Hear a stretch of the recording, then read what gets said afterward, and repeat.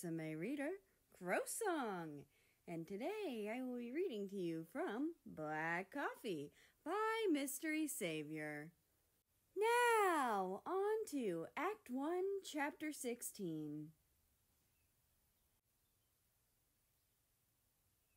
I'm telling you, salsa, a taco is basically a hot dog. I'm sorry, what's the English word again? Oh yeah, fucking bullshit. Come on, man. America chuckled. You're just mad I'm right. Right my Spanish ass, Mexico hissed, thumping his fists on the American's back. Hard enough to hurt, but light enough to not bruise. What you're suggesting is blasphemy.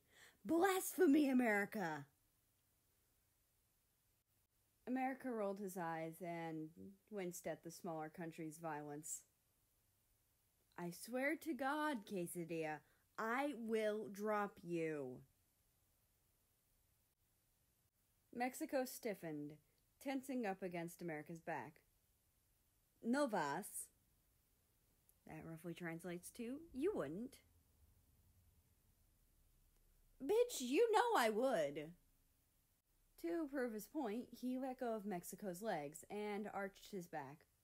The small Spanish country yelped in surprise and wrapped his legs around America's torso, trying desperately not to fall. He also tightened the grip of his forearms on America's neck and almost choked the smug nation in the process. Stop it, you dumbasses! Greenland growled at them. Jesus Christ, we can't take you two anywhere. Antarctica giggled and nodded, poking his tongue out at them as he snuggled into Greenland's back. He, unlike Mexico, was happy with his piggyback partner. He started it! Mexico retorted as America frantically slumped back over and supported the fiery North American to avoid being strangled to death in the middle of the street. Yeah, well, I'm finishing it.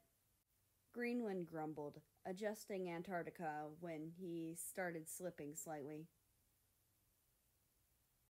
The four countries were out for the day to hit the town, all agreeing they deserved a day off from all the work they had put into studying for finals. It had taken a while, but they finally found not only a day when all of them were free, but also a restaurant they all wanted to try. Mexico had started whining pretty much 5 seconds in about his feet hurting, so just to shut him up, America bent down and offered him a piggyback ride. Mexico obliged, surprisingly, and hopped onto America's back, with little protest, happy to get some relief for his poor legs. Soon after, Greenland swept Antarctica off his feet as well, as he was worried about him straining himself.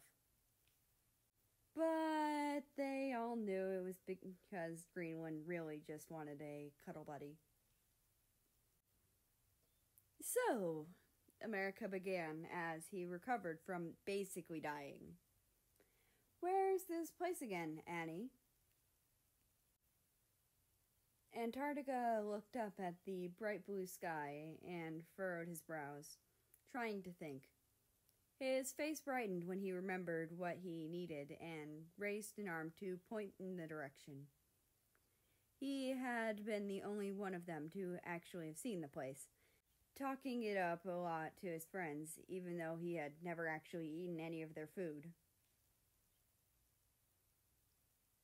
Alrighty then, America grinned, walking with more determination. Thanks for arranging this, by the way, Tika. I really missed hanging out with you losers. Mexico whacked his head gently, causing America to snicker and adjust his glasses when he felt them slide down. Yeah, Snowflake, you're really too good for us. Antarctica blushed and shook his head, burying his face in Greenland's shoulder from embarrassment. Greenland smiled and gave Antarctica the best Eskimo kiss he could manage while the other was cowling on his back. They were able to at least rub their noses together and kind of graze their foreheads. Gross. America and Mexico joked at the same time, causing them to laugh at their impeccable timing. Antarctica just squeezed Greenland with a smile, not minding the immature teasing. Greenland, on the other hand, let go of one of Antarctica's legs for a second to flip both of them off, provoking Mexico to double flip him off. Soon they reached the restaurant and were all seemingly pleased by the atmosphere of the place. None of them surprised Antarctica managed to find such a good place. In order to make sure they were all satisfied, Antarctica chose an international buffet place called De Leonos, allowing them all to get whatever they wanted. After Mexico and Antarctica dismounted, they all slipped into the restaurant. It wasn't very crowded, and there were booths and couches everywhere. Mexico and America's faces lit up when they spotted their favorites, make-your-own taco and burger bars, respectively. Antarctica clapped his gloved hands cheerfully, happy to see them both so excited. Greenland chuckled and wrapped an arm around his partner while eyeing the countries in front of them. Snowflake and I will try to get a table. You two try not to gorge yourselves too much. Both American countries nodded their heads, but smirked at each other when they turned their backs on their friends. They were gonna eat till they died.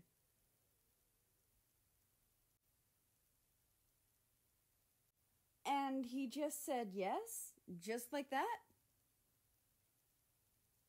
Yeah, weird, right? America smiled as he took another huge bite of his burger, speaking between chews. It's almost like he wanted fancy, sparkly toenails. Mexico grimaced at the nation. Don't speak with your mouth full, cretin. Hey, at least I covered my mouth with my hand. Antarctica laid his fork on his plate and started signing as Greenland translated for him. You two act like a bickering old couple. The two of them blushed and recoiled from each other.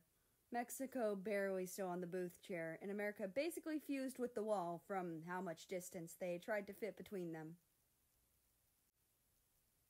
Oh, hell no! America seethed.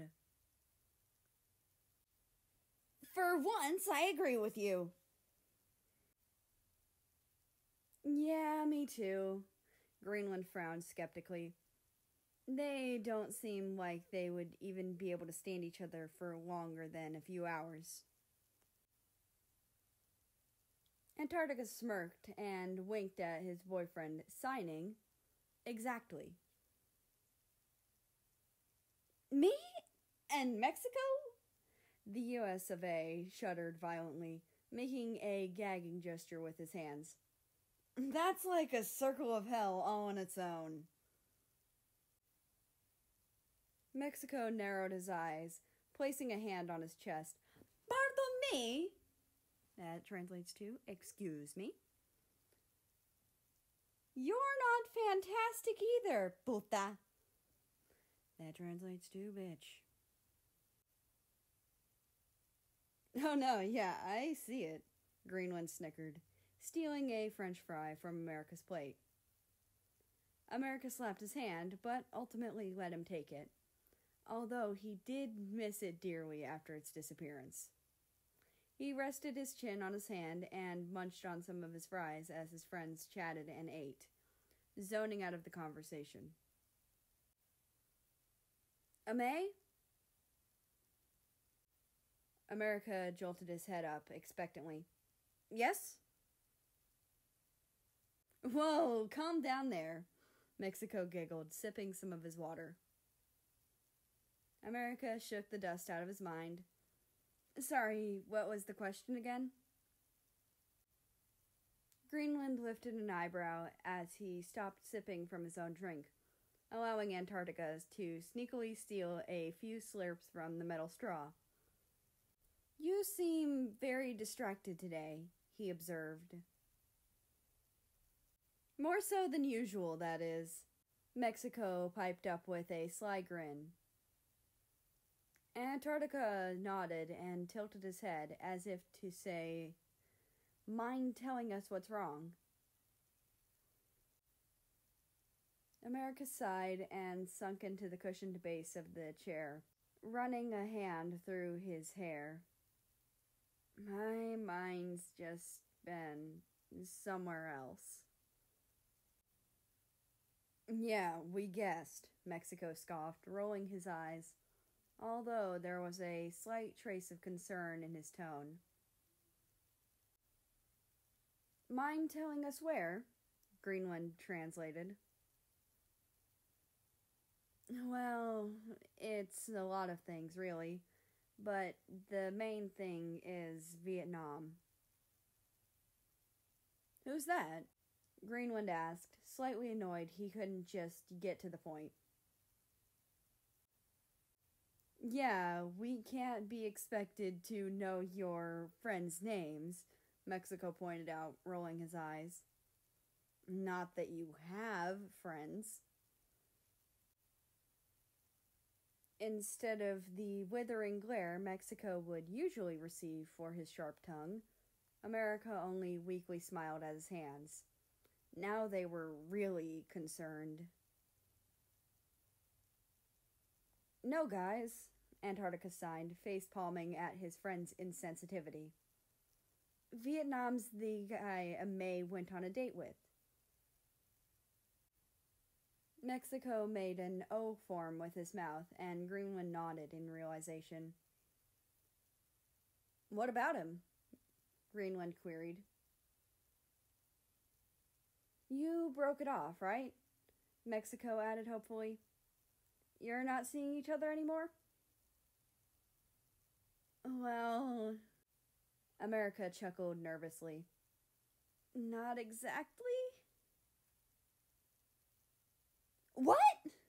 Mexico exclaimed, making a large, overdramatic gesture with his large, overdramatic reaction.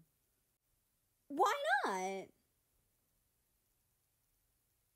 I don't know. He just looked so sad when I had to leave, so I... So you what? Greenland pressed, crossing his arms and glaring at America with disappointment. So I asked him on another date, America mumbled.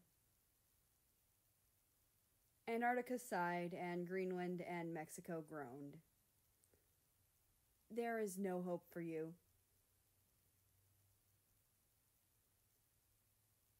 And that's the end of this chapter. I hope you enjoyed. Anyway, I would like to invite you to join the Discord, which is linked down in the description below. That being said, I hope you have a nice rest of your day, night, or whatever it is for you. Just enjoy your time. And I will see you tomorrow.